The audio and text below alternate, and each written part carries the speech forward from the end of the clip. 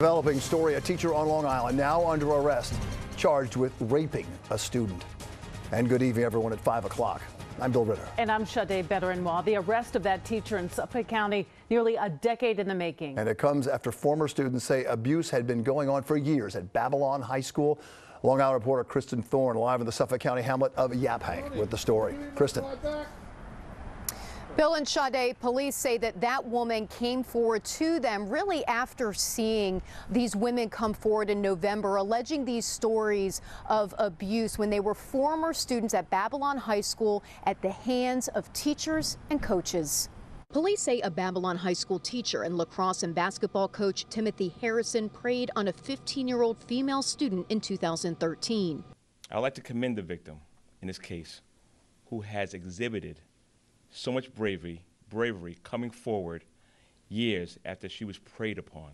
Police say the woman told them that Harrison had sex with her between September and November of 2013. He was 38 years old at the time. The rape occurred off school grounds. However, the victim indicated there was inappropriate physical contact while at the school.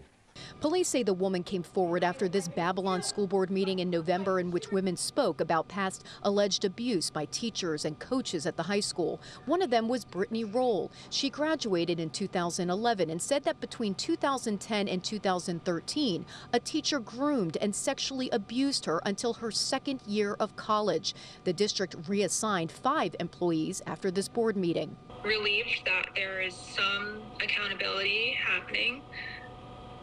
Sad for the victim, and really feeling for her because I know what it's like to gather up the courage to talk about it. Police arrested Harrison of Oak Beach this morning while driving on the Robert Moses Parkway. The New York State Attorney General tells Eyewitness News they are still conducting a civil investigation into the complaints made by the women to the Babylon School Board. As of right now, this is our only criminal complaint, the only case that we have. Again, we're asking anybody to come forward. We just received a statement from the Babylon School District. They say that they are aware of Harrison's arrest and that he has not been in the classroom since November, that as soon as they were made aware of these allegations, they removed him from the classroom and reassigned him to his home. The school district says that the allegations against him are extremely disturbing and their thoughts are with the victim.